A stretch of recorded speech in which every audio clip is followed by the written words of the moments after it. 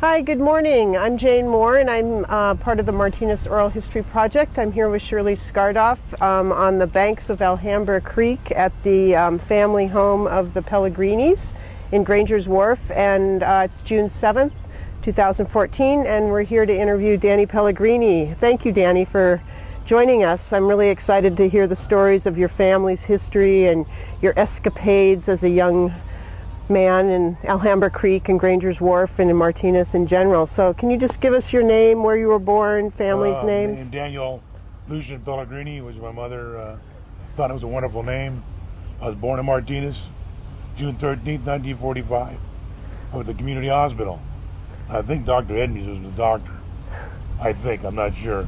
Or it could have been Dr. Matthew, but it's one of those two. Good. And where did you first live when you came home? I think I was first lived at 1104 Alhambra Avenue. Okay. That's at the corner of Mellis. We owned a property there at one time. And then I was raised there until I was about 5th grade, 6th grade in 1955 or 57. Between 55 and 57 we moved to 2251 Alhambra Avenue. My parents just built a brand new home at that location. Mm-hmm. So that's where I was raised until I moved on to your current home. Current life. Right. Yeah. So all of your youth you lived really just right in a couple of mile radius. Italian community, the Portuguese Flats, you know? Right. Right. That group of people. So is this actually the area we're sitting? Is this actually called Portuguese Flats, or is it Granger's Wharf? Granger's Wharf. Okay.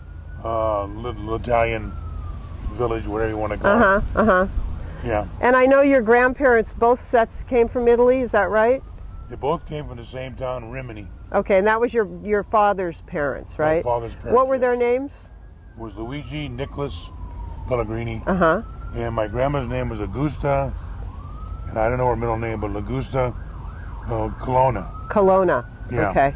And tell us the story about them coming. It's just fascinating story. Your grandfather and your mother separately coming here to Martinez as young people. My grandfather left, my understanding, left Rimini was about 12 years old. He had a big family and they wanted to get on his own, and nothing was going on in Italy that would give them any work or whatever.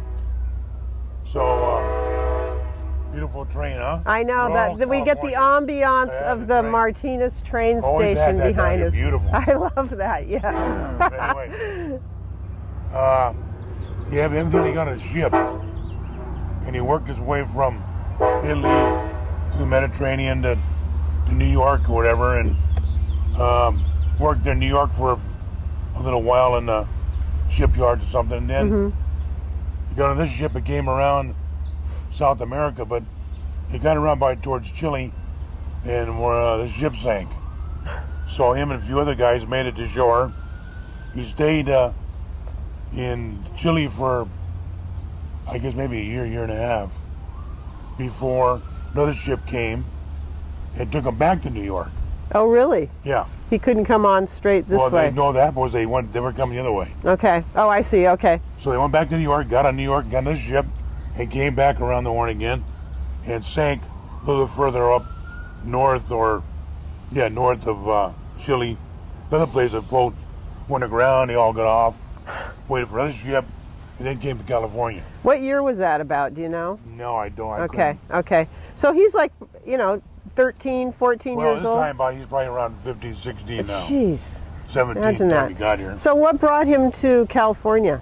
I don't know. I can't answer that. Okay. And you don't know why he came to Martinez specifically? Well, I can tell you that. Okay. I'll get to that point. Okay.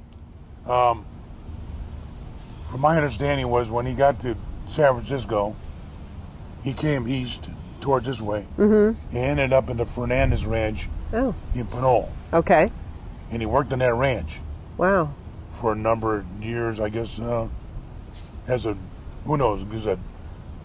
field worker or working in the orchards or fishing or whatever. Whatever he could do. Whatever he could do. And stayed there for a while and then came to Martinez because some people he'd heard were from Rimini. Oh. And they were the Chavesi family. And they were already here. They were here. You know where people know that used to be a Morgan's, used to be a hardwood store, kind of a hotel, boarding house area. There was a little shop in there, and Cesar Gervaisi and Katie Gervaisi had a shoe store, and he repaired shoes. Well, anyway, that's how they met. So did they know the Did he know the Gervaisis in Rimini? Because people used to say, these people from Rimini, these people from here. Right. And they got to know, maybe they knew him. Right, right. But maybe didn't know him back home. Yeah. Sure. Well, anyway, they ended up being close friends. But then the Bianchis, my grandmother's aunt and uncle, came, and Bianchi came first. And what information I have, he came in 1872. His name was John, or Giovanni. Mm-hmm. And he had a pair of mustache with a big handlebars, yeah. Well, not really big, just to come out there, you know. And then I guess he came here and either bought this property that we're sitting on now, okay. And then sent for his wife. And, you know, I don't know her name. Was this your mom's side or this is my your grandmother's? Okay, your father's mother. So they came here, and they settled in this area, and they had a boarding house. Where we're sitting now is a boarding house. Oh. It's like Marizani's across the street. Right. Same kind of size. They took this area in here, and they had 12 rooms in it. With a big room downstairs, and a room was like a big kitchen, like. And Mrs. Bianchi was the lady that took care of the boarding house. John Bianchi had a transportation company. Oh. Which he called transportation. He'd take the workers from the boarding house to Nichols, which is Passport, Chicago. Right. Or to Peyton Hill to go to work. Then he'd pick them up, or he'd deliver stuff, whatever, and come back. She'd do the washing, the cooking, and everything to keep the boarding house going. Right. And then they had no children, so they sent for my grandmother. And what I understand is my grandma had an older sister who was supposed to come, but something happened to her where she comes, so they took my grandmother and sent her to America. Just went down there and said, hey, my daughter's got to America. Anybody take care of her, bring her here. She traveled by herself, too, didn't she? How old was she? Pretty young? Somebody said like 7. Oh, my gosh. Or 8 years old. Oh, my gosh. So she ended up in America that way. So she had a reason to come here because her aunt and uncle were here running a boarding house, and they wanted her to come. And well, they wanted as a child or going to raise opportunity in America. Opportunity, absolutely, exactly. absolutely. So she got here, and she came across, my understanding, by train when she got to New York to get to Martinez. Okay, by train across the United States. Yeah. And anyway, she ended up coming here, and then my grandfather, through the Gervaisis, met my grandmother, and passed on, and here we are. And here you are. Yeah. What about your mother's parents? My mother's parents were from Palermo, Italy, in the vicinity of, it could be either the Fimini, it could be San Vito, any of that area. It's all like Port Costa, Martinez. Okay, okay. All that. Yeah, that close proximity. And his name was Frank, you know, and it was my grandma's name was Catherine. And a Lucido. A Lucido? So, but she was a Costanza. Oh, okay. So they ended up in Martinez, and he was a whaler. He fished in Alaska. Oh. Worked at Shell, and that's pretty much what he did. But we had a lot of family. We had more Lucidos, the Brunos, the Russos, the Romeos, all related. All related. All sisters and brother type. Amazing. Anyway, yeah, so then they had a lot of siblings. 3 of them died, and the rest made it to, they had one son, Vincent. There was Francis, Rosie. There was, I guess, Sarah, Peggy, which Petrina, my mother. Petrina, And then there was Natalie and Josephine. And then they had, like I said, 3 siblings that passed away. Wow. I don't think I forgot anybody. So your mom and dad both grew up here. My mother grew on that side of the tracks. My dad grew up on this side. Oh, so very close to each other, but... Yeah. And then how did they meet? Oh, I'm sure they probably crossed the tracks 3 or 4 times. Yeah. Well, it was the whole Italian community. Everybody did everything together. Yeah, it right? was. I mean, I know there's pictures somewhere of bocce ball tournaments and stuff going on here, you know. Right down here. Yeah. And then, like I said, my dad had another brother, which was Luciano, which was the next oldest. There was a gap between the kids. Mm-hmm.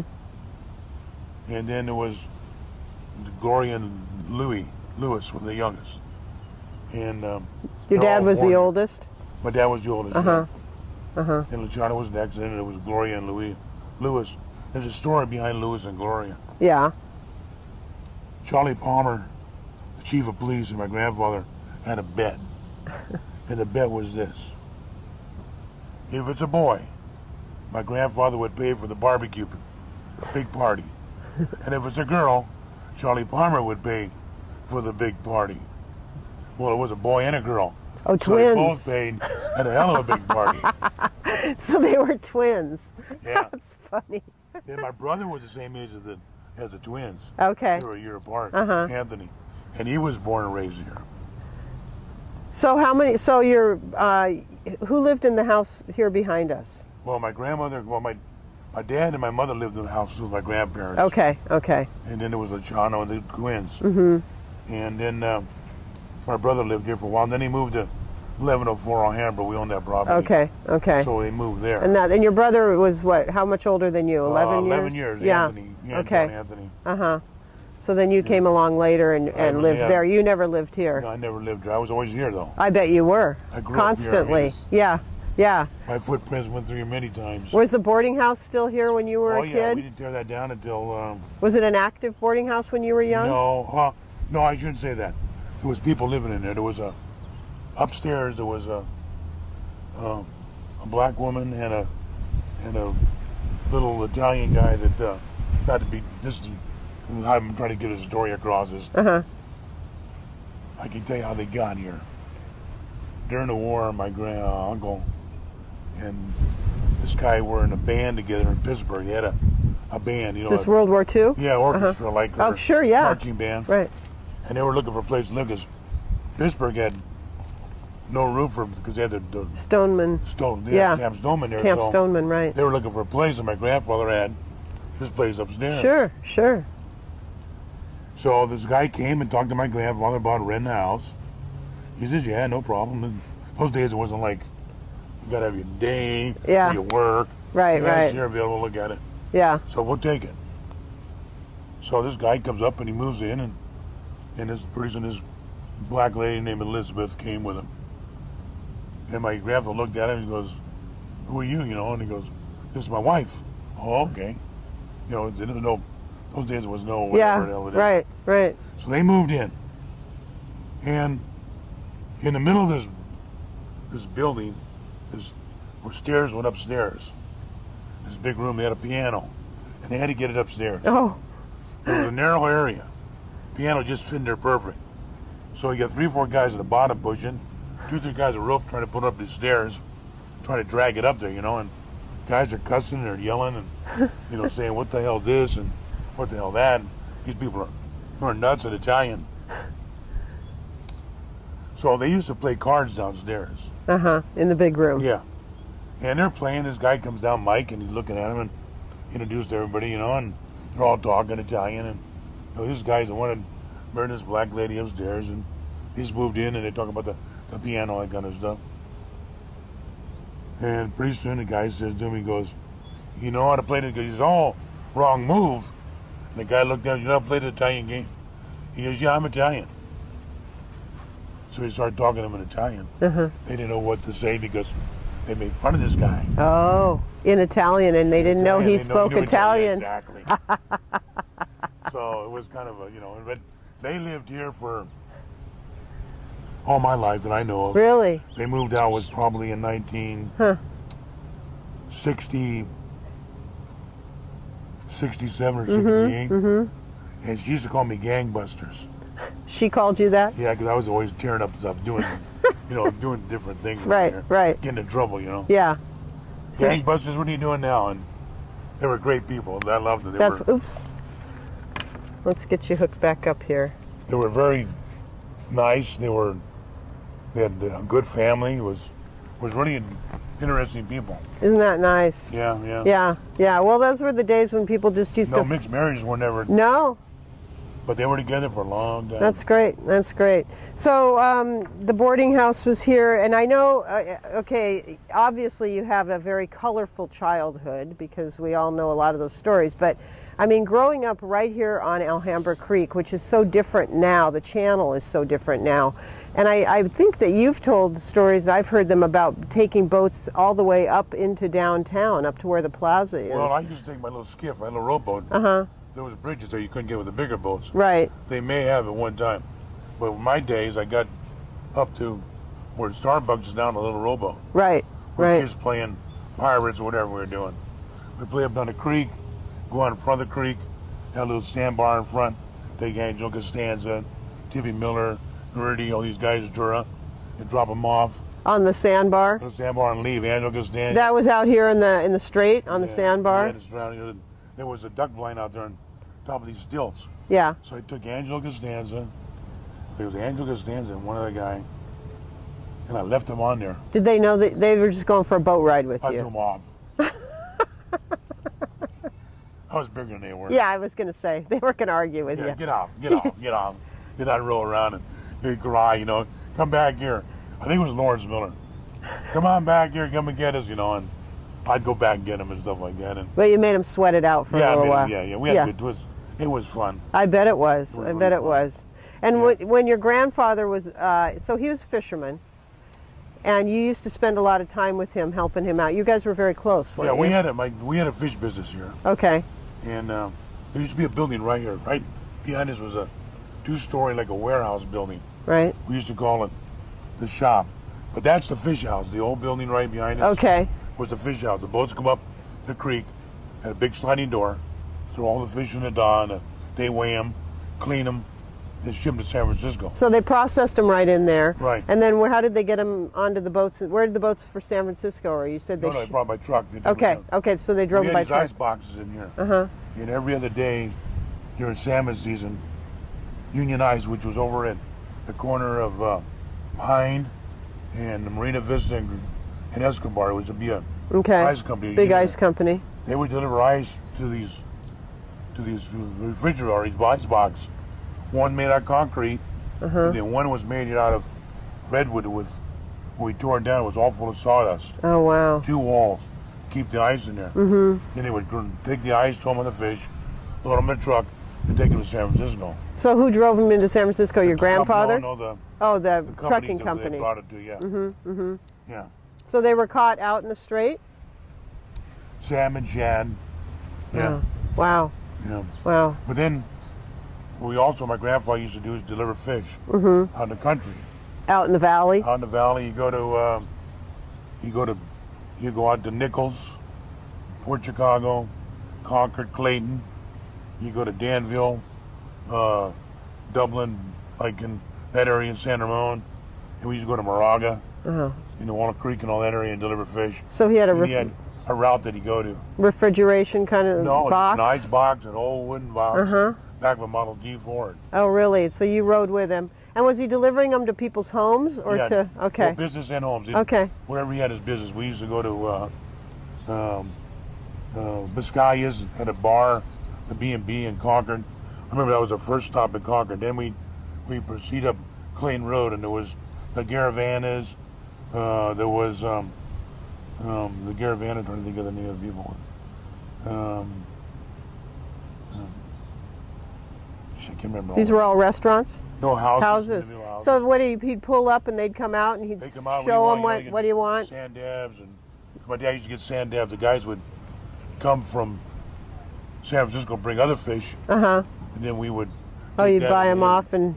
Well, they do whatever they do. Trade them around, yeah, sure, barter them out. And then the people just come out and pick out what they wanted. You weigh them and. You weigh them and then he packed them up and he used to use newspaper. Oh, wow. All the lead we gave away. Oh, yeah. Yeah. And then weren't you his money man? Yeah, because he knew money, but he didn't know how to add in money. You know, 2 bits, 4 bits, 6 bits a dollar. Right. But you know, you got nickels and dimes. And, So you handled all the finances. Everything was kind of rounded off. Right, so. sure. So my brother and I used to be the one got stuck to go with him. Uncle Junior or Louie didn't have to do that kind of stuff. He cleaned the fish, so he was out of it, you know. Yeah, sure. I'd rather ride in the truck than clean the fish. Yeah. I don't know about that. Long ride. Long day. Yeah. Then in the box, he had a fish box. Had a fish box with fish. Yeah. Then you open the top up and all the illegal fish is up there. Illegal fish. Striped bass, whatever they weren't supposed to sell. Why weren't they supposed to sell that? Well, it was against law to sell striped bass or sturgeon. Oh. So they had all that fish up there. So they just caught those. They didn't set out to catch them, but they ended up catching them in their nets. Would bring them in nets. And yeah, sure. They would give my grandpa. Those days wasn't like. Was it all net fishing? Yeah, all net fishing. Okay, yeah. And so then did they hang the nets out here, or they hung the nets at the racks over that side of Granger's Wharf. Were those the tanning racks or the drying racks? Drying racks. They're tanning. What were the tanning racks about? What was that? Well, there was we had one here. It was a brick. You can see one laying right here. There was a brick stove we had with a big metal tank in it. Okay. And they take wood and they throw wood in there and they take the tan bark and boil the tan bark. Okay. And tan the nets, a cotton net, so it wouldn't rot. Oh, that's why. Okay. Tanning to it, so. Oh, so that protected the net fabric so it wouldn't rot when it's. Oh. And the nets would go in these concrete boxes in the ground. That's where you stored them. And and then they would tan them, let them sit for a few 4 days, take them out, bring them down there in the rack, and dry them. Then they use them. And then how did they only have to tan them once, or they kind of keep doing it every time when they wore out, keep it protected? And they used to work on them up there. I got pictures. I'll try to get those pictures for you. So they just repair them and sit around just like you've seen. And they all those were all your uncles doing all that. Well, there was relatives and families in it. There was the Gianos, the Chantries, there was the Romeos, there was the Ferranis, the Brunos, the DiMaggios. Everybody was out there. So the whole family shared in the business, and then they all shared in the profits, and they shared in the work. My dad would buy fish from the Contra Costa Historical Society has some of my dad's fish books. Oh, wow. Who he bought the fish from. Oh, his logs. I wanted them back. I was going to give half to them and half to the Martinez. Sure. This way they both have records. Sure, that'd be really great. Tells the names, the Gianos, the Romeos, and the So he kept logs of everything. Yeah, and by state, by law. Oh, sure. Just how much a pound and all that stuff. Because your father took over the same business that your grandfather did? Exactly. Okay. So he basically ran the business with my grandfather. So we would leave, my grandpa and I would leave in the morning early. How old were you when you were doing this with him? 5, 6. Okay, so you weren't really in school yet. No, I was in school and at school. Different times I'd go with him. But anyway, we would go out and visit people. And we'd go one place, get some cookies, coffee, he'd talk to ladies. And then we would go to Danville, and we would go to in the old days, the old road to Danville. We'd go through Santa Maria, big eucalyptus trees. And we'd have lunch there. He'd have a little wine and sandwiches, cheese. Then we eat, then we go to the ranches, and we sell to the people that, most of them were Filipinos. Oh. That worked on these ranches. Sure, yeah, that's right. And then we would come home and, but, it wasn't very fast. No, I bet that was... Guys beeping the horns at us. Oh, dang. Yeah, I could see you with this little kid. The most experience I had with my grandfather was, the best one was, we went to Moraga, and it was a Sanders Ranch. I think it was either Sanders or the Brazonia Ranch. The guys out there owe my grandfather money. So all they wanted to do was pay him, but he didn't have the money to pay. To give us those days, so I was probably maybe 5 or 6. That's my most one. They gave him a steer. Oh. So he tied in the back of the Model T, and we put it home. With the steer running behind? Yeah. And we were late, naturally. Of course. They come looking for us, and they found us in Lafayette, going over the hill from East Valley. Yeah, up and over? Yeah, Not sure. the new road. No. The old road. Okay. So we took it and we brought it to the Rossi family at a ranch out there. So we brought the steer to the Rossis, and then from there, we came home, And my dad had Steve Lawrence had a freezer in Walnut Creek, butcher shop freezer. That's where my dad used to store a lot of fish. Mm-hmm. And they killed it and they butchered it and we ate it. I can just see you, the steer going behind the model. There was another story. When I went to work for the county in 1965, there was a guy named Joe Nunes that lived out on Finley Road in Danville. Okay. He told me my grandma used to come out to sell fish to him.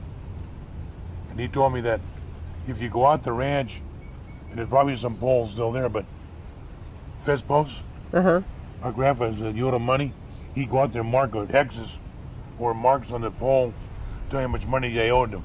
Oh. And you can see where he cleaned slate, you get a knife and clean the... Oh, okay. Clean off pole, the X. Pole would get these little notches in them. You get little bevels where he cleaned it off, you know. So that's how he kept track? Yeah. And then I got a call from Bev Lane from East Bay Regional Parks. She, I guess, is at San Ramon Danville Historical Society. Want to know if Luigi Pellegrini was related to me. Because when he used to go sell fish out there, he used to serenade the women. They can hear him coming singing opera. Oh. But he used to have just worse than buggies those days, too. That was before you went with him. He didn't serenade when you were riding with him? Oh, I don't remember. I'm probably sleeping. Tired, but, you know. I would imagine you'd remember that. Ride. What a long ride. But he was quite a character. I loved him. He was a good guy. He called me Lily. Lily? Hey, Lily. Lily. Lily. Yeah. Lily. Come on, Lily. And how old did he live? Did he live to be? I think 87, 88. And he used to tell me, I used to get in trouble when you get mad at me, you know. Never spank me, never mean me. He goes, hey, remember, I'm your father twice. Remember, you're your father twice. Well, his name's on the plaque down at the Ferry Point with all the Italian families. And, you know, that's quite a list. I noticed there's only one surname of Pellegrini, though. There's a lot of Belleci's, a lot of Russos, but there was only one surname Pellegrini. Yeah, my grandfather. I thought Anton was on there, too, but I guess not. No, it just says Luigi Pellegrini and family. Okay, that's it. Yeah. Yeah, but it doesn't have other listings. Yeah, that's it. Yeah. We're the only ones around, I know. Isn't that amazing? But you're related to all the other ones. Like my mother's parents. Okay, so your mother's side was related to everybody. My grandfather had brothers, sisters. Sure. All came to Martinez. So those are all the Russos, the Brunos. The Brunos. That group, yeah. Yeah. But your father's side was smaller and just... Well, yeah, we were related to the Savionis. That was his sister. He came to America, Savioni family. So he brought his other siblings from Italy came... My grandfather Luigi, no. Oh. No, they stayed. They don't know what happened to him. You know, he was the oldest, he left, and that was his sister came and she says they all died or whatever. They died, I don't know, nobody knows. Did you ever go, have you ever gone back? No, my aunts and uncle, my brother, my mother did. They went back there. That was quite a trip because you think about it in those days from the opposite side, from the Adriatic, you know, at such a young age to just... When you think about them coming here. Yes, at such a young age, and the determination and just the whole quest. You couldn't do that today. No way. I mean... You couldn't bag your bags up and come to America and not have $1. Right. How you survived was no medical. Well, your parents would get arrested if you were 12 years old and left home to go do that. And and it was, you had to live on something. Yeah, right. By his intuition and his hard work. Yeah. So one thing that's interesting that if you could tell us more about this, and it's partially for my own curiosity, I know that there were a lot of small towns right outside, Fairview, Peyton, Nichols. Were they all out on the waterfront road direction? Yeah. And what was, they don't exist anymore. What was that? No, I can tell you. I can't tell you a lot about Fairview. Okay. Or Nichols or Peyton, but I can tell you that when there was a small community, there was the Anselmos out there, there was the Cochimillo family. I think there also was the De La Rosa family out there. All lived in that area. And why it was there? Probably because of community. Fairview was probably when they started building Shell. Yeah, Fairview was where Shell is now. I know somewhere people were coal miners. Oh. that came from wherever they came down here to live, and they ended up down here somewhere. Only maybe because of General Chemical was at Peyton. That's how those people got there. Okay, okay. So it's kind of a company town. Yes. Okay. And my first wife, Susan Lombardi, family was from Peyton. Oh, okay. And they moved to Port Chicago when they tore down Peyton. Because General Chemical went to Nichols. So they went from, everybody moved around a little bit. So that's how my grandfather knew the Lombardis and those people going through, like the Bianchis, going back and forth, and him selling fish there and stuff like that. And then also him taking the workers who stayed here at the boarding house out there Exactly. to work. So Yeah. they really were kind of smaller company towns, is that? Yeah, I kind of Yeah, think so, yeah. yeah. Because I just think it's so interesting that I know people who grew up in Fairview. Rich Bobrovsky grew up in Fairview, and that's my name. Yeah, exactly. yeah, and I just I find it so curious that there were these little towns. Mike Alford. Really? Where? Oh yeah. Yeah, he said he was from out there. Yeah, he was from Fairview too. Yeah. Right. Yeah, they're still here, and they, you know, those are stories yet to get in this whole little project. Like I said, Nichols, my uncle, my Aunt Gloria, the youngest of the kids. Her husband was from Italy, but he was raised in Nichols. Oh. Napoli at Marangoni. And Napoli was born in Italy. He went to born in Italy, came to America, ended up in Nichols, and his parents went back to Italy, and he went back to Italy, then came back and lived in the Marzani family. Oh, funny. Because they're related. Okay, right. So he came back. When he came back from Italy, he ended up in the Marzani family. Huh, but he was born in Nichols. That's what me and my aunt, they haven't gotten married. Wow, didn't go far from... He was born in Italy, but raised in Nichols. Back to Italy again. So one of the places that you've circled back to in your adult life is Rankin Park, right? So you started out there as a kid. Yeah, we had a lot of fun in there. I bet you did. And so you just, I mean, you're just a bike ride away. Yeah, from here. From here, but also in Harbor there was. We had a gang of guys. It was. Who was in the gang? Tom Gertie. Yeah. Ronnie Tura, Guinea McNamara, the Miller family, the Millers, Tippy, Lawrence, and Prentice, and Johnny Gray, and the Stedmans, and the boys, and we all would go up to the park and watch them play baseball and stuff like that. Go swimming every day. Then we used to take a rope. String, used to get from here, you know, and tie it and pull the bell, and the night guy that used to live at the park would come out, chase us around. You pull the bell. What was the bell? The bell on the train. Oh. The train down at the Amtrak. Yeah, what used to be up there. Used to be up there, yeah. Sure, so you'd pull the bell. Well, then get the banging because it was all locked You'd be up. hiding up in the woods or something? Up in the hill, but across the hill. So they couldn't see you, and you'd just be... exactly. And so, Cops would come. who would come chasing you? The neighbors? used to live at the city had a caretaker lived there in a little house. Oh, for where the train was. Yeah. There used to be a monkey. He had a monkey cage there. Oh, really? Monkeys in there. Yeah. So you'd go up and do that at night? Yeah. Yeah, ring the bell. Sure, sure. And just typical young guys having fun. Having fun. Yeah. And then we used to have a party there every once a year. We have all the kids get together and have a big Up there at the park? Cook pasta and, yeah, have a big time. Wasn't it great? It's just a great park. Good town. Yeah, it is a good town. It is a good town. So you weren't at the opening of the pool, but that was someplace that you used to just go to all the time. We were too young. Yeah. That was before your time. Before my time, but right. I mean, going to the pool, we used to swim every day. Every day. And if I'm not mistaken, it was like a quarter, and they had these hot tamales, and they were like a quarter each too. Yeah. And they were delicious. And Mary Hatch and I were talking about the other day about where's the tamales? Where are the tamales? Yeah. Yeah. Yeah. So did you swim in the creek also? Yeah, we were kids. We swam in the creek. And out in the Strait? On the Strait. Spent a lot of time in the water. Sandy Beach. Where's Sandy Beach? It's not there no more, but it's down by the railroad tracks. Okay. Down by the SP. Used to be a rock out there and a pipe that went out. That's what Sandy Beach was. So that's all been filled in, or? No, just over the years. Just overgrown.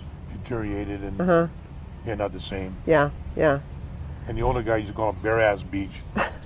For obvious reasons. Go by and they'd probably stick their butt out at him. I don't remember doing it, but Of course you never did that, I'm sure. I'm sure. What are some of the other, what are some of the just highlights, things that you remember that were so great about being in this town and having the communities of the Italian community, the Portuguese community? What were some of the other groups, you know, that, I mean, there was just such a strong family sense in this town. Well, you know, and community I went to St. Catherine's. Right. And, you know, when I went to St. Catherine's, we had a mixture of everybody. Mm-hmm. We had the Calderons, we had, I don't think we had any Asians going to school at that time. But Italian, Portuguese families, and we all grew up. I mean, it was like, we did everything together. It was all, my house was open to everybody. My mother always had lunch for somebody. I would go home for lunch. She had food. Anybody came with me, it was food for them. We played baseball together. We played flag football, go to the boys club with Nino Blakey, Joe Saunders, those guys. Have a hell of a good time. Take us on an old truck they call the Tanner truck. Whole piece of junk, a Navy, whole Army Navy truck, all junky inside.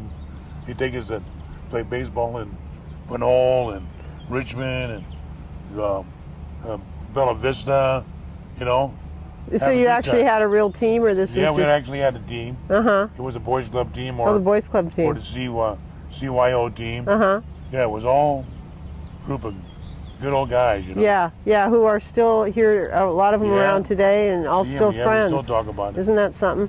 And then Alhambra High School, class of 64. Go Dogs. And I'm sure, you participated in the big reunion a couple of years ago, didn't you? Well, I went to it. I didn't stay long, but yeah, I see most of the people I know anyway. And, right, that's true. You're here, so it's not... I didn't miss anybody, really. So you and Tom Grudy were really good friends. I hear you you were kind of not really the sports guys, but well, we weren't sports you were guys, on the football team, right? We were on the football team, but we were rebels. Every year would do laps, and we would be in the locker room getting dressed and taking our time out there because we knew we had to do it. Yeah. But we thought we'd take our time and miss a lap or two. But yeah. It didn't work out that way. How'd that work out for you? Yeah, no. They kind of... They used to call us the Goldust twins. And I remember the coach, Jackson, would say, Grudy, Pellegrini, quit fititzeling. Get your butts out here.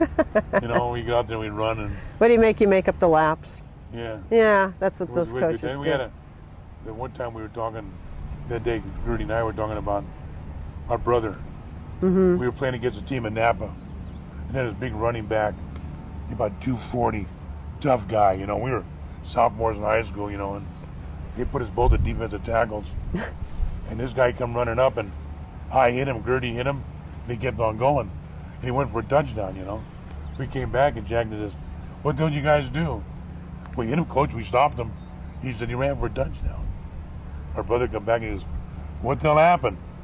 That's what happens when you get guys up there, instead of train them like you train you guys, and run them through the berry patches. You get it strong. But we couldn't remember why he was so good, you know. And Jackson chewed our asses out for not nailing that guy.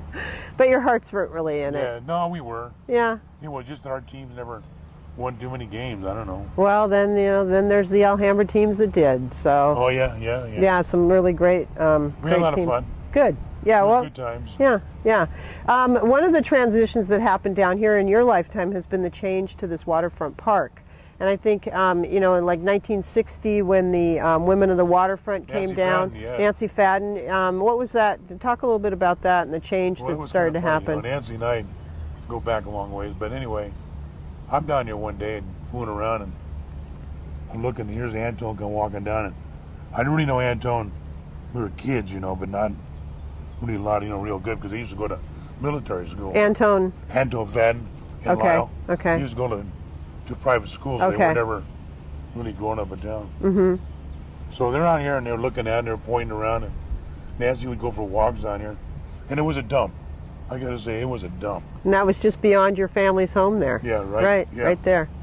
But when I grew up, there was houses down there. Oh, really? There was the Romeos lived down there. The Sims family was a black family. The Sims family and the Rizzos lived down there, and I remember. Those houses aren't there anymore, but on the other side. On the other side there, it's all marsh now. Right. Up by the bridge. Uh-huh. Anyway, she came walking down there with a bunch of women, and they're pointing out that it was Dorothy Miller, it was Lucy Gordon, it was Nancy Holmberg. There was a bunch of them, and they were looking out over this thing. Also, one day, here come Anton Vadden, and they had a bunch of kids, and they picked all their garbage up. They had dumpsters. Shell came out, put dumpsters. They cleaned that whole place up. Unbelievable. Were the houses there then? No, everything was gone. Okay, they've been gone. Okay. All garbage, big garbage. They took everything away. Wow. It was an amazing job. Wow. And they made a park, and they put the bridge across. And then they put in their the famous brick walkway. Anton did. Oh. We would go to Port Costa to get the brick for nothing. From the brickyard. And they made then he put it all the way out around there. Right. To the bridge, and then over the bridge. You know, it was an amazing job they did. Yeah. I thought it never happened. Then we put, she opened a bocce ball courts. Oh, is that how the bocce ball courts got on the other side? Yeah, they were here first. Oh, they were? Okay. And we played bocce here. The first playoffs were here. Was against my uncle, myself, Jerry Valenti. I don't forget, it was somebody else. And then we played against Santi Seri, Paul Pagnini, Trost, and they beat us. They beat the hell out of us. We weren't good. We got beat. But you probably had the best time. Yeah, we had a good time. We got to that point of the second best, and we did get second best. Oh, okay. But definitely first in fun. Yeah, oh yeah. We had some good times down there. It was really good. So that really changed the whole face of the park and probably how people started thinking about this park. When the cannery left. Oh, okay. That was really devastating. Was the cannery here when you were growing up? Oh, yeah. Yeah. You can look right now, and they had these cooling towers right here. And the pipeline would drop by with onto the fence right there. And tomato juice would go down the creek. Really? And striped bass would be this big, swimming up the creek. To get to the tomato juice. Or whatever they're going to. It was full of fish. Wow. These people catch catfish, carp, bass. Just right here, 5 feet from where we're sitting. Right here we're sitting. Yeah. All the fish you wanted. What year did the cannery go away? I guess again it's 65. At that time. So that was right after the maybe the 70s. Yeah. Was that group? That 10-year period really changed everything down here. Yeah, it did. But I guess the good thing about the cleaning up of this part of the waterfront and moving the bocce courts over to where they are now, it really brought the whole park, highlighted the park and brought people down to it and created to what it is now. Yeah, really nice. Yeah. And eventually it'll be bigger when they're going to redo the baseball field. Right. Yeah, but what about flooding? That's always been. You're right here in the water right here. Yeah. Did you, when you were a kid, were there a lot of flooding? As long as I can remember, it was flooding. Always? Every year? Every year. And so it would just come up into the cannery house, into your fishing house? Or into the boarding house, into your family home? It got here, but never into the house. Okay. But yeah, this would be all in the water. And was the creek channel a lot wider than it is now? Now? Pretty much the same as it is now? No, a little narrower. Narrower. But deeper? No, same. Okay. So the flooding was due to runoff from them. And the tides down here, because you're right at ground zero when it comes to the tide change and the runoff from the hills. We're below ground zero. Yeah, you are. According to the world, we're sinking. But I've noticed it different. Have you? In the height, yeah. In what? Well, this is a room here. When I was a little kid, the water never came inside the building, but now it does. At high tide. Just at high. Well, it has at high tide or when it's flooding. High tide. Yeah. They say the hasn't for a while. The king tide. The king tide. Whatever they call it. Well, since they created the waterfront pool, the marshlands out there, have you seen an improvement? I remember when the mayor at the time was Mike Mendocini. And Tom Powers were down here one day. I stopped talking to him. I said, what's going on? Oh, we're checking out. We get wider now. Never had no more floods. I said, I'm going to come and get you when it floods. It'll never happen. That January was water 3 feet in front of the house right there. I remember that January. That was two Januaries, 2 different times. But one January and then a gap, another January. I got movies of the water coming from Arizona, which never used to come from over there. Really? Because all that was open over there. Okay. More water. We had more water than I ever seen in my life here. Wow. Wow. Always up those windows over there. Really? Unbelievable. But never. But the house, we get a little bit of water in the house. When you were a kid? But the pumps would take it, you know. Keep the water out of it. Right. Historically, always flooded. Yeah. Well, it's kind of at that point. Yeah. I mean, that's where we are. What were these posts that are here alongside? Retaining wall. Okay. Yeah. And then the pulley, the winch here was for the boats? Well, no, we had a renter here, had an aluminum boat, and we just closed it. The arm that's sticking out like this came off one of the fishing boats. The Nick, that was my dad's partner, was Nick Jandro. He was from Italy. He had a boat they called the Nick, and he fished out in the ocean, and they fished crab out of it. And that's what they used to use to pull the crab pods up. Okay, right. And we want to go through it, put on this head thing, turn and pull the rope, pull the crab pods up. So it came off of there, and he had a little small aluminum boat, so he made that thing and put his boat in and out. Put his boat in and out. Yeah, pretty clever. Did your family only fish here in the Strait, or did they also fish out in the ocean? My dad fished in the ocean crab out in the Point Reyes area. And then my uncle Louis and myself, we fished in Alaska for salmon. Just for sport, though? No, for commercial. Oh, did you really? Okay, Yeah. when were you doing that? Well, my uncle was doing it from, we had herring fishing too. My uncle did herring fishing also. Wow. He and my cousin Johnny Romeo, they were partners in fishing for herring and... Up in Alaska? No, here. Here. And then herring, salmon in Alaska. I used to go with them. That is hard work. Yeah, it's pretty hard. Yeah. They worked hard. Yeah. I would go, I think I started going in 78. Oh, that was when you were working and you had free time. Yeah. I'd go up to work 2 or 3 weeks and come home, take my vacation. So when you graduated from high school in '64, Vietnam War, and you got drafted? I got drafted, yes. Yeah, what happened with that? It's an amazing story. Yeah. When I got drafted, I didn't want to go, you know. Of course not. And there was the draft office was right here in town, right? It was right next to Connie and Taylor. Interesting. The funeral Very home. interesting. Yeah. Very interesting. Oops.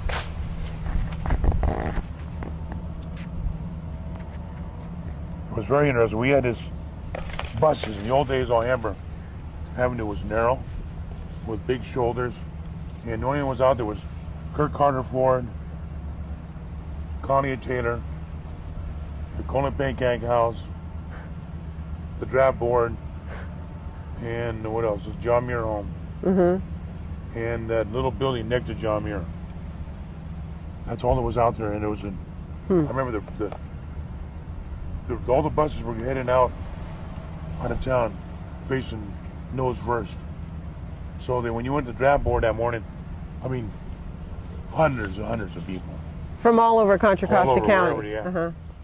You went in and you got, P to O to P or R to whatever, and you got that bus, number, get a name. Oh, so they get the letter was which bus you were going to get on. Yeah, you got okay. a bus, whatever bus Okay. you get. So we got a Greyhound bus, and I remember ours was right at the entrance to Connie and Taylor. So I got in and I sit down and I'm sitting in the aisle. Do you know anybody on the bus? No, not in my bus. I knew guys were there. From Concord and Martinez, I can't remember their name, but the guy that's next to me was sitting there and he goes, "Yeah, we're leaving this place and may come back to this place." I looked at him and I said, "What?" We could get killed there. That's all I need to hear. Yeah, really. You're on your trip to the draft board. So we get down there. Where'd you have to go? Oakland? Oakland. We go to this big place and it's open and lines and people everywhere. So you go through this line and they give you a thing and you fill it out with your a bag of your clothes. All you're done, your underwear and socks. So you go through and they talk to you a little bit and then going in and says, you don't have any problems or bones or anything? Well, I had an operation on my knee here. He looked at it and says, what'd you have? I says, cartilage removed. All right, then you go to that door there. So you went in there and you sit down and you wait your line and chair by chair by chair, you know. Yeah. Get on, the doctor goes like this and takes my knee and he hits it with a thing and he goes, well, you got to go to that door over there now. Jeez. So I go to that door and the guy goes, all right, put your clothes on. Go to that area and sit down, we'll call you. So I put my clothes on. They don't tell you anything that's going on. No, You're they tell just, you yeah, over there. right. So I get over there and it's about 20 or 30 of us there and he goes, all right, you guys, there's a bus outside, get in the bus. They took us to San Francisco to Letterman's hospital. So we get over there and now it's about 1:30. Took us all through. You fill these papers, take x-ray of my leg, and doctor looks at it. Go in the other room and sit down and wait. We'll be there in a little bit. Well, a little bit, it was 5 o'clock. Jeez. I'm waiting for somebody to come and see me. Yeah. Nobody coming yet. They pull a guy out, pull a guy in. Pretty soon nobody's there. There's 3 or 4 of us. So he gets to me and brings me in. He goes, I got bad news and good news for you. He kind of a smile on his face. I said, well, give me the good news, I guess. He says, the good news is I'm giving you 4F. You're out of the military. The bad news, you got to get a ride home. And I said, no problem. Yeah, I can handle that. Thank you very much. So what'd you go do? I went to pay phone and call collect home. And my mother had the phone. I got my brother and the Lombardis. Remember the Gervaises that I told you about? They had a daughter named Alma. And she married this guy named Steve Lombardi. Okay. And they lived in San Francisco. They're Gervaises. So he came and got me. Brought me to their house. I waited for my brother to come and they brought me back to my Wow. Wow. Yeah, there was no bar, no car. No. What I mean, kind of made the long days with your grandfather look pretty good, huh? Oh, yeah, I'm telling you. Did your brother serve in the military? Yeah, he was in the Navy, yeah. In Vietnam? My Uncle Luciano was in the Navy. He was on a destroyer, what they call the Renshaw, which was torpedoed. Okay, that was in World War II. Yeah, he survived. Then my Uncle Louis was in the Air Force, and he was in Vietnam before it was Vietnam. He was called Indochina. Okay. And he was a mechanic in the Air Force, and that's when the French were there. Then he got pulled out of there when the French left. He came back and went down to San Antonio and came home. Then Anthony went in the Navy, went to Japan. He was right at the end of World War II, and all that kind of stuff. Yeah. So he never saw any war or anything. That was fortunate. Yeah. Served his time. Wow, that's quite a story. I mean, what was the mood like in Martinez? Because there was so much protest to the Vietnam War. Was there a real? Did that happen here? Was there a real presence for that? Did you notice it? The only thing I remember is the protests were. I worked for City Martinez when I got to high school. I worked at Cannery for a little bit of summer. Right across the creek over here. And then the city was had student work at that time. Angelo Costanza, my cousin, was working for the City Martinez. He was going to go back to school, so I went down and talked to Ralph Eddy, and he gave me Angelo's job. And I worked with Vic's with hard stores in a Packard truck. It was a yellow truck, used to pick up debris like vegetation, stuff like that. Yard waste stuff. Yeah. Me and Kenny Fivella. So we worked on that for a while. And then Kenny got drafted. But I stayed home working. Is that after you got your 4F? Yeah. Yeah. So then what happened was they were going to lay me off because I was too young to work for the city because I had to be 21. So I had to be working in front of Nick's place at the time. And we're cleaning out a sewer, and Paul Huey was the city manager, and What was Nick's place? Nick's used to be a restaurant where the Moose Club is now. Okay, okay. Nick Pagani owned it. Okay. So it was a Paul's. club or it was a restaurant? Paul's, It was a restaurant, right? it I've was heard of Paul's. And it was Nick's. Okay. Yeah, a relative cousin. I was going to say the same last name. Yeah. So they each had restaurants in town Yeah, at the same time? That was Armando, Roy Armando. Roy Jeans? Uh-huh. That was his grandfather's restaurant before Nick took it over. Oh, okay, okay. Okay? Uh-huh. Anyway, so we were cleaning out the sewer, and like I said, Paul Huey came out, and Phil Satchery, which was the city public works director, and it was Vic Sowers was the public works director for Contra County, and the other guy was the guy from the union, one of the union guys. They had lunch together in there, so they came out, and Paul, hey Dan, how you doing? It's okay.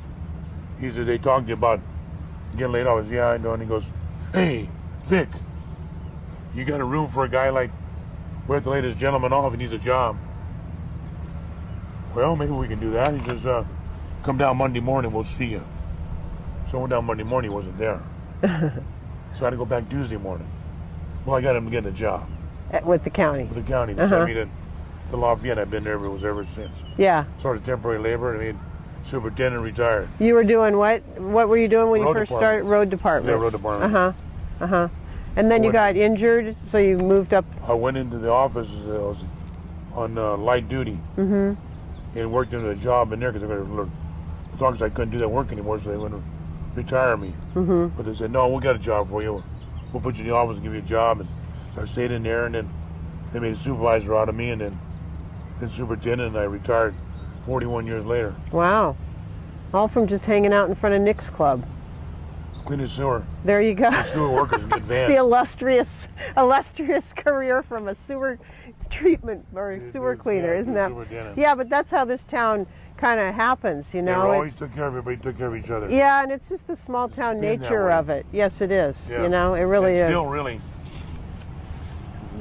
the politics. Still a good town. Speaking of Paul, so Danny, what made you want to run for the Contra Costa County Water District? It wasn't that I wanted to run. It was I was told to run. Ah, who told you? Nancy Fadden. Nancy Fadden. Nancy Fadden. The La Machine. Used to call it the La Machine. The La Machine. Yeah. Anyway, what it was we were out there one day. We were all talking and just a joke. It was just a joke. And we're talking about the Purple Canal, and her and Sonny McPeak were talking about this Purple Canal, and somebody needed to run against Ernie LaSalle because great guy, great family. Yeah. You know, they've been in Martinez forever. Ever, yeah. And he was for the Purple Canal. They talked him in thinking the water from the Purple Canal would do Martinez a lot of good, and the county a lot of good. But you know, it just, opposition was, nobody from town wanted to run against him. So Nancy tells me, he goes, you're going to be the candidate. I looked at her and said, what? He said, you're running against Ernie LaSalle for a water district. You know, why not? Run against what? Why not? So I had nothing to do, so the last day, the last half hour. To file, we file. Yeah. And that just sparked everything in town. Everybody running. No, these people went, what is he doing? Oh. They're going to kill him. They were going to kill me. Because you were running against... Yeah, everybody. So my dad was downtown when it was announced in the American Gazette the next morning. Pellegrini against Vince LaSalle. I never forgot what went down. His gets water district director, 12-year incumbent, being run against Pellegrini. And what year is this? That was 1980. Okay. So we apply. I go out and get the thing, and I get a lot of phone calls from different people. Are you nuts? Are you crazy? And yeah, whatever. But anyway, Gertie called me. Tom Gertie called me and goes, we're going to get him, Dan. We're going to go get him, Dan. Well, everybody thought Gertie was the guy, was my main guy, who was had to offend. The background was doing all this, all this stuff. So him and Tommy would get together, and he would call each other, and what are we going to do next? And they would coordinate. Plan your campaign. Yeah, plan my campaign. Right. You just had to show up. I had the union against me, I had a lot of people down against me. And my dad comes up to me one morning and he goes, I just saw Phyllis Wainwright. Now, they're related to Lascelles, I think somehow. I'm not sure, I think. He says, you give me $25 for your campaign.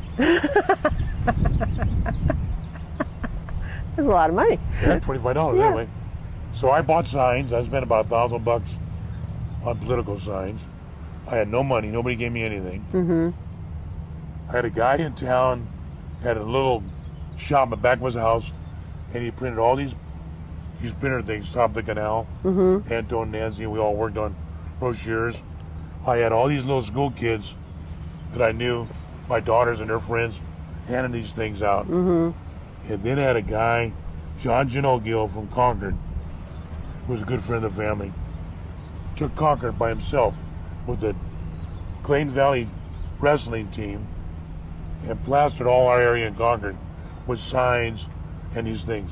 So I had a small group of people. I had $25 given me by Phyllis Wainwright. That was your big campaign That was it. chest. That was it. I loaned myself money so I get your money back. And your whole platform was against the peripheral canal. That's all. So they took me in and they're going to do a debate. Boy, they're going to get my ass kicked. So Gertie calls up, well, Nancy called up the Gazette. No, take it easy on them. Don't be too hard on them. And then Pat Keeble, says, okay, I won't be too hard on you. I'm gonna be on you. So I'll never forget the opening statement. I'm against the Peripheral Canal. This is the reason why. Take the water out of the Delta. You gotta take care of the Delta. Anyway, so when it came through the debate, I didn't really do too bad. Because all they said was, Ernie's right. We need good quality water here, but Peripheral Canal is not the way to go. And he said, I said, yeah, but Ernie's right, but anyway, when the campaign came, I beat him by 600 and some votes. Danny's relatives all voted for him. And so then you went on and ran. Oh, let me tell you something. After I beat him, the next day, you can't believe the war chest I was getting. Everybody wanted to give me money. Oh, everybody was on your bandwagon then. God. We love Danny Pellegrini. Here's $500. I don't want anything. Good for you. Good for you. Guys, Yeah, good for you. But you ran re-election. Never ran. He had no run against me. No, right. And then until the water district got in trouble. And I was about tired of that crap. Yeah, But so by that time you didn't. 12 years. Yeah, that was a long time. I voted for you. I figured, time to get out. Yeah. Well, your other hat that you wear, no pun intended, is your chef hat here in town. Well, I have other things too, okay. I've been on the County Fish and Wildlife Committee for 30 years. Okay, I did not know that. Thank you for saying that. I'm on the Mosquito Abatement Board. Abatement Board? I was representing City Martinez. Good. I've been on that for 15 years.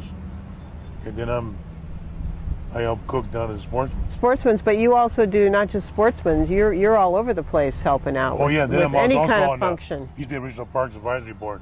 Oh. Ted Radke appointed me to that. Oh, good. And so you're still doing that? Still doing that. So you got a lot of... irons in the fire. Yeah, you do. You do. I do so you barbecues for the sheriffs. And you do them for a lot of benefits. Yeah. So you just pull out your team and... We move. Yeah. I mean, not only me, I do... You got to remember, there's a group of guys. There's Paul Kelly, Tom Borman, Keith Ferguson, Tony Medina. And what we do is we do for everybody. Anybody calls, if somebody called Tony and said, we need you, hey, you guys want to cook? Yeah, let's go do it. Or call, or we do it for anybody. And you guys have all been friends for so long, it's second nature. Yeah. It's wonderful. Yeah, it's really wonderful. I know that you've donated a lot of your time also, along with the board you're on, but you've also done a lot of community service things. Which has made you such a great, well-known... How many hours I can spend. Yeah. And how much barbecue we did, how much meat we cooked over the years. Might kind of knock you out if you really knew all that information. Yeah, really. Yeah. So let's get a little bit about your family before we wrap up, because I want to make sure we get them, acknowledged on here. So you married your first wife in 66. Okay, and what was her name? Susan Lombardi. Okay, and she was from Port Chicago. That's right. Yeah, we met. She was working for Marizani's Lascelles beauty shop at the time. I met her, and I was working down there for the city, and we ended up getting married. We had 2 children. What are your daughters' names? Danielle Kelly, now Pellegrini Kelly, and then Michelle Ferguson. Okay, and they both live here in town? Both live in town. What are they doing right now? Danielle works for Contra County. Community Development Secretary. And then Michelle works for, what is it, First Student on Soto Street, the preschool? Yeah. The preschool. Good. She's been there for many, many years. Right. And they've got kids and... Michelle don't have children, but Danielle has Courtney and John. Okay, so you're a grandpa. Grandpa. That's a good thing. And then now you're married to Linda Peebles? Linda Peebles. How'd you meet her? I met her on a bus. She was driving the bus, wasn't she? Driving the bus. She said, go to the back of the bus. Go to the back of the bus, yeah. When did you get married to we Linda? got married in 1985. Been married since. We got 2 kids. It's Jana and Jane, 2 stepchildren. Okay. Then they got kids, and Clay and Chase is Jana's, and Landon is Jane's. So they all live and work for the county, and so everybody's here in town. Everybody's in town. Born and raised here, Well, and Concord in town, yeah. Yeah, but close enough. Yeah. So you've really kept it all. I guess you didn't keep them here, What but else is there? yeah. Why would you go anywhere else? That's what I'd like to know. And for somebody who's an import, you move here and it becomes your hometown. I mean, what does that thing? The Bianchi to show up Martinez. That's the story I would love to find out. And you know what's funny is the Bianchis. When we cleaned this place out when we sold to Kevin, I found my grandmother and grandfather's birth certificates. Oh, really? Somehow they got. I found the will of the Bianchi family to my grandmother. I found a lot of documentation. I even found 1,000 shares of the plywood company was across that my grandfather bought. It was across the creek over here? Yeah, I got I wonder if there's little business. These are fantastic documents. Worth some money. Yeah. It's pretty nice. Actually, got some gold stuff in it. Real gold. You can.